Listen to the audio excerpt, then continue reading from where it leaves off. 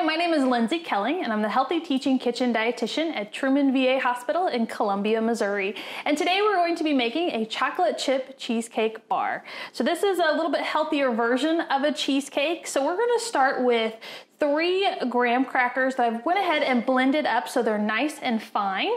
And then I want to add to it 1 tablespoon of an unsalted butter.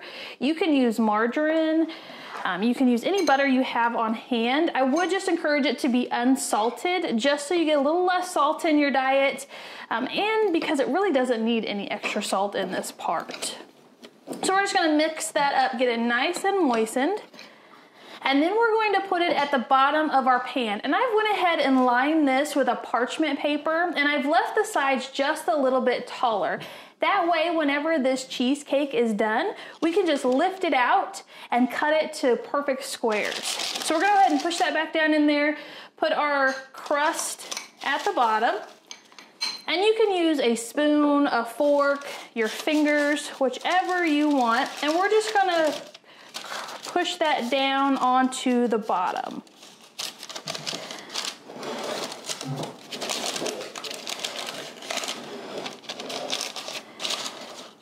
All right, get that all nice and squished in.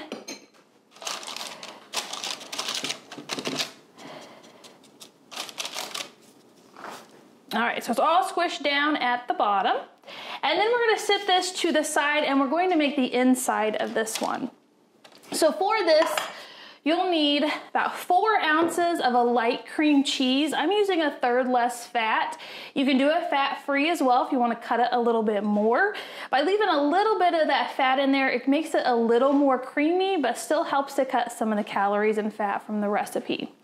So to this, we're going to add 1/3 of a cup of a plain Greek yogurt.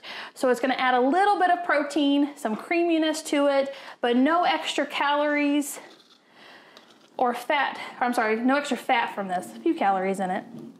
So we're just gonna put 1/3 of a cup in there. Then we're gonna use 1 egg white. So we've taken out the yolk, which has a little bit more fat in it and some cholesterol. So we're gonna put that in there.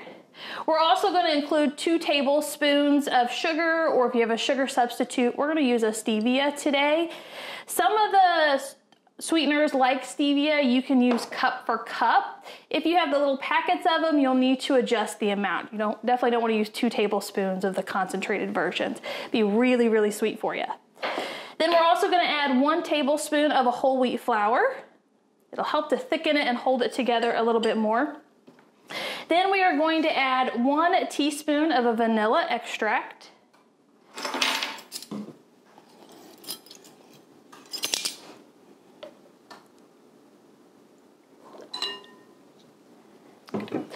All right, and then after the vanilla, we're gonna add about 1/2 tablespoon of lemon juice.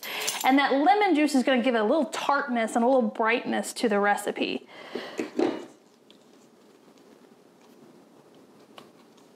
All right. And this is one you don't have to be exact on the lemon juice. If you like it a little more tart, add a little bit more to it. A little less, don't put quite as much in there.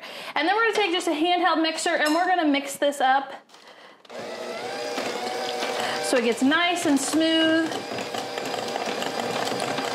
So you can see it's all smoothed out, no bumps or anything in there. And then we're gonna fold in about 1/4 of a cup of our mini chocolate chips. Just sprinkle a few in there.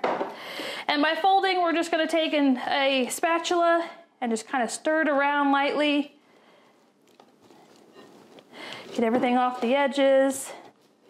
And then we're gonna put this back on top of our pie or our crust, cheesecake crust, and just pour it in there. And kind of try to get it all over your crust. That way, whenever you smooth it out, it doesn't pick up your crust too bad.